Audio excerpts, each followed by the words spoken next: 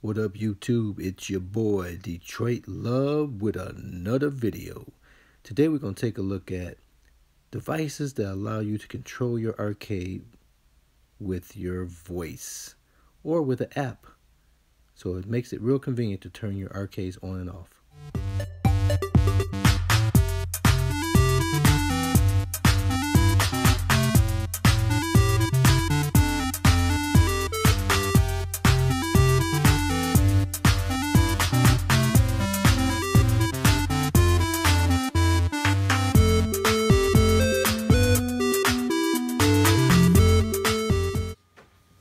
So you've seen the YouTube and Facebook folk turning their arcades off and on with the sound of their voice.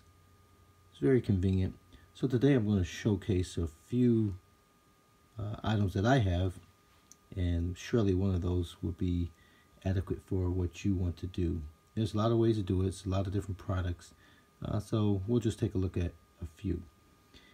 Now, I have this little Raspberry Pi 2 set up with this little monitor to emulate your arcade.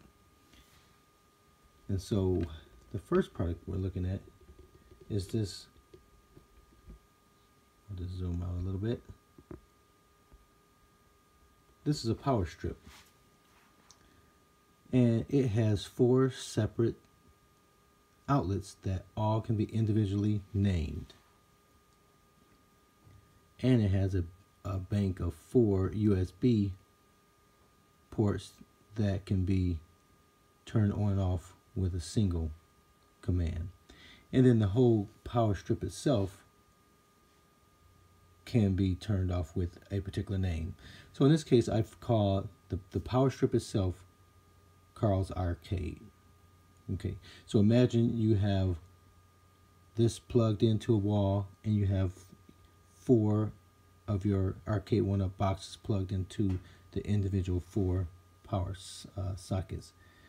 So the first one, we'll just say that one's the Street Fighter.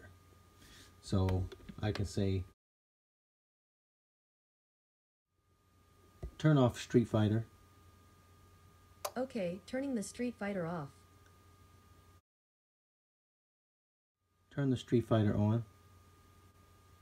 You got it, turning on the Street Fighter. The second one's called, I believe, Galaga. And I think it powers one of these LED lights here. So see that bar? Turn the marquee on. Sure, turning the marquee on. So you see that light bar is actually this second one. Yep, so I was right. This one is the last one, and so this one's actually named Golden T at this point in time. So the other one is the Raspberry Pi. So this is actually the screen. The one that's called Street Fighter. The Raspberry Pi is actually plugged into this third one, and then this fourth one is called Golden T. So we'll just pretend we're turning off the Golden T arcade. Turn the Golden T off. Sure, turning off the Golden T. You see that? And so I can have all of them on. Turn the Golden T on.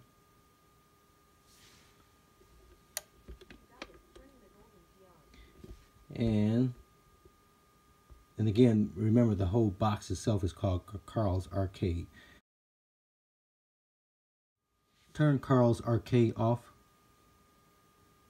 Sure, turning Carl's Arcade off. So see how you can quickly turn off all of your machines, turn on or off individual ones, so you don't always have to have all the machines on if you don't want to have all of them on. You can just say, hey, turn on Pac-Man, and just have that one on. Turn Pac-Man on. Sure, turning on the Pac-Man. And that's actually the Raspberry Pi over there, so you see that thing powered on right there. Turn Pac-Man off. Okay, turning off the Pac-Man. See there? So again, these 4 sockets. The first one's called Street Fighter. The second one's called Galaga. The third one's called Pac-Man, and the fourth one, it's Galaga, but I changed the marquee so it sort of thinks it'll go by either one because one app knows it by the other. This one's Pac-Man, and that one's Golden Tee. So, turn Pac-Man on. Sure, turning on the Pac-Man. So again, I turned the Pi on. Turn Street Fighter on. Okay, turning the Street Fighter on. So that's the monitor. And with Google, you can combine commands. Sometimes it's flaky, but for the most part it works. So if I say, so let's see what's left. We have Street Fighter on. We have Pac-Man on. So Golden Tee and Marquee are the two others. So let's try combining commands. Turn on the Marquee and turn on Golden Tee. You got it, turning on the marquee. Okay, turning the Golden Tee on. See there? So I was able to combine it without having to say them separately. So even though you may not want to say turn on Carl's Arcade and turn all 4 machines on, you can say turn on Pac-Man and turn on Galaga. So that gives you a lot of flexibility. I think that gives you the most control over a bank of arcade machines or individual arcade machines. Now I'm working with a single plug over in this area, and that's why you got all these wires everywhere. But I'm going to I'm still going to use Carl's Arcade, but I'm going to plug some different plugs in and let you see those in action. Okay, so just one or two things I omitted from this Conoco power strip, smart power strip, is you see the bank of 4 USB slots. You see that light is in there. That each 4 do not have individual control. You have control over all 4 at the same time. So if I say turn off the USB, then it'll turn off all 4 of those. Turn off the USB. You got it, turning the USB off. So all 4 of those are controlled. Now just below that you see those 2 red lights. All 4 of those sockets have a red indicator LED that's on or off depending on if the power is to it or if it's turned off from it. So you see the second one, which I believe we call the marquee, is on. There's nothing plugged into it. Turn off the marquee. Sure, turning off the marquee. And you see the light just turned off for that. Okay, so let's move on to the next type of smart plug. This one here, just unplug this light for a second. This is called a Martin Jerry Mini, and it's kind of compact, but in most cases it's gonna block a plug. You know, it's just only so small they can make these things, but it works pretty good. Has a light on the side that indicates whether the power is on or off to it. That is called cave string. Turn the cave string on. You got it, turning on the cave So you see the light came on the side to indicate that the power is going to that device. If I plug in my LED strip, you see the power is on. So I could turn it off by hitting the switch, the button there, or I can turn it off by telling Google or Alexa to turn off the cave string, is what it's called. So that works pretty simple, right? Turn the cave string off. You got it, turning the cave string off. Okay. The next one is called a Wemo. It also has an LED plug plugged into it. You see it's longer. So this, you can stack 2 of these on top of each other in a single wall strip or wall plate, outlet plate. They'll stack on top of each other, no problem, where 2 of those would not. and it has the power indicator as well. In my scenario here, that Wemo is called cave rear. So if I turn on the cave rear,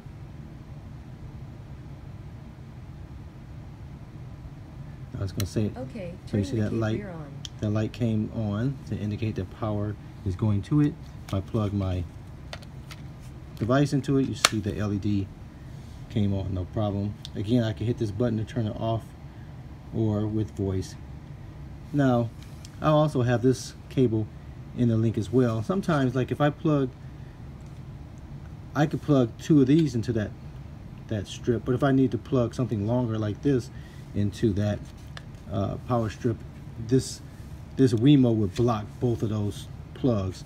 So an extender like this gives you the ability to, if you have a power strip and have limited plug and space in there, you can get by having an extension like this.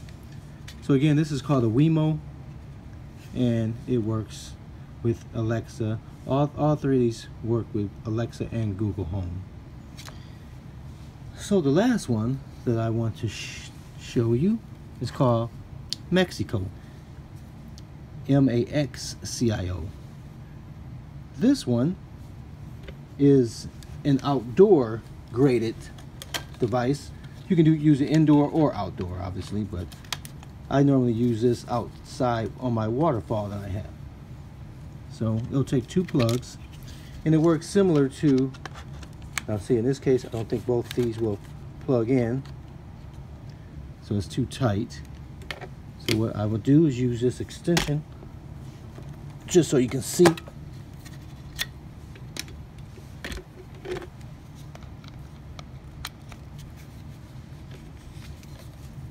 So this works is similar to the way the power strip works, where in that it has a name for the block itself. Let me just move it back a little bit. So you see the shape of it has a right angle plug on it, and the 2 sockets have an individual name.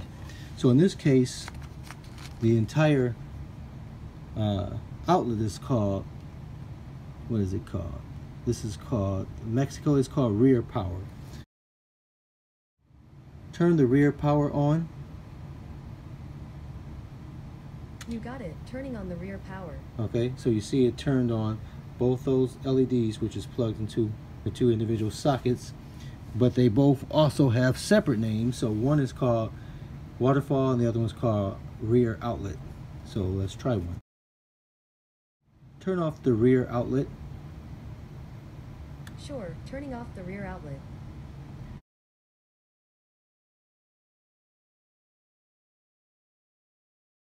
Turn off waterfall.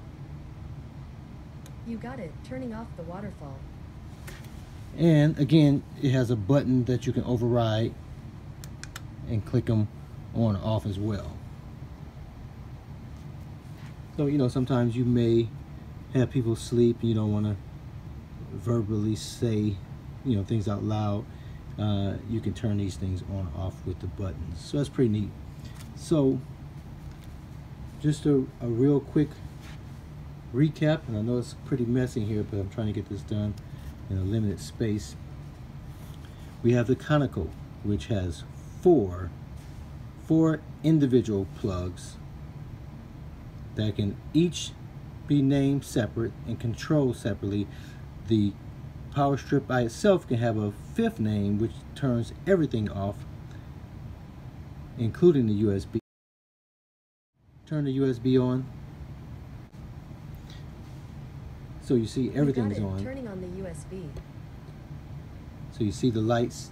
Now because the individual light here, which I think is Gallagher or marquee, is still off, it remembers that that was off. Turn the marquee on. Okay, turning the marquee on. So you see that red light. So it remembers the last thing that you have. So you can individually control or as a entirety, as a single unit. Turn Carl's arcade off. Sure, turning off Carl's arcade. And see, you see that it turned off the USB as well as all 4 plugs. Now, I don't believe there's a way to turn that LED light off at all. That lets you know that you're able to turn that device on and off with your voice or with the app. All of these things have an app that you can do it as well with the app versus having to vocalize. So that one is pretty cool because it controls a lot more devices in one. This one would be next, where it allows you to power 2 things at one time with one command, or each individual plugs separately.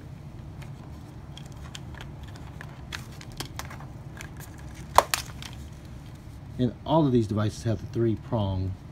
Kind of hard to see. Let's get some light over here.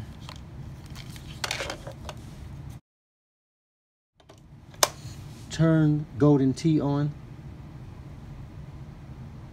Okay, turning on the golden T. Oh, well, that was already on, but I need to also turn on the cave string. Okay, turning the cave string on. That's because that's doubled up, right? So I'll just put the light down there so you can see. So you see the 2 plugs. They both have the 3-prong. And I use this outside all year long. I use this for my waterfall in spring, summer, and fall, and then I use it for my Christmas lights in the winter. So the Wemo and that guy over there, the Jerry Martin. So those are the 4 options that I personally use, and you can click on the links and you can see other brands and see other things, but these things all work pretty well. They all have these 2 pretty much have the same function, one device or one power socket. Obviously you can plug a power strip into here and turn everything on the power strip on and off with it, and that's typically what I have for the arcade. I have another one over there called the Arcade, and that'll turn both those machines on. Now, even if you use one, you can still control multiple arcades with it. So in my case here behind me, I have one of these Martin Jerry's, is that what it's called? I have one of these plugged into the wall. It's called Martin Jerry Mini. And I have the Galaga power strip plugged into here. And then, because they sit right next to each other, I have the power strip from the Street Fighter plugs into one of the open outlets in the power strip of Galaga. That makes sense? So I'm chaining the power strips together. So the Street Fighter power strip plugs into the power strip of the Galaga plugs into the Jerry Martin Mini, and so when I say, hey, keyword turn on the arcade, it'll turn both on, but usually the Galaga is going to have a head start on it because its power comes on and then it kicks the power into the Street Fighter. So these are just some options to consider when wanting to control your arcade. Do you want to control the whole power strip in one single command, or do you want to use one of these to power 2 different power strips for 2 different machines, or do you want to have each machine, if in this case if you have 4 machines, have them all come on at once with one single command, or turn any given combination or individual one on by itself. So a lot of options to play with. Let me know what you guys think in the comments. Do you feel it's something that you would benefit from, or do you just rather get up and go back there and flick the switch? Now obviously, before I use my voice to turn these things on and off, I'm typically going to hit the power switch on the front of the arcade so it shuts down properly with the script, or I'm going to use the menus in the emulation station to shut down before I do these commands. Some people don't care. I typically am going to shut the device down properly before I kill the power. Alright guys, so I hope this helps you make some decisions on what you may or may not be able to do. You see these are the LED lights that I'm going to use in my marquee, whether I build it myself or whether I use the ones from the retro collector. So I'm still waiting on those, and but I think I like the bar better than the string lights. So I'll play with both of them. You'll be able to see both in action and see if which one works the best. Just turn this back on. So I'll just give you a real quick peek at it. So there's the bar, and it has this little dial on it for I think 12 bucks. Man, you can't beat this. You can turn that up as bright as you want it to be. Good Lord, just blinded somebody. Or I can turn it all the way down to as dim as I want. So that is pretty cool. And so this can be most likely mounted at the top where my speaker is, and I'll be able to control the marquee with this control box. Alright guys, until next time, I'll see you on the web. Okay guys, you know the drill. If you haven't subscribed, please hit the button, click the bell icon so you get notified when the next video comes out, and like the video and make comments below. What do you like? What do you don't like? Are you thinking about doing this? You have no clue whether you will or not? Are you just happy with hitting the power switch? Let me know, man. Thanks for watching.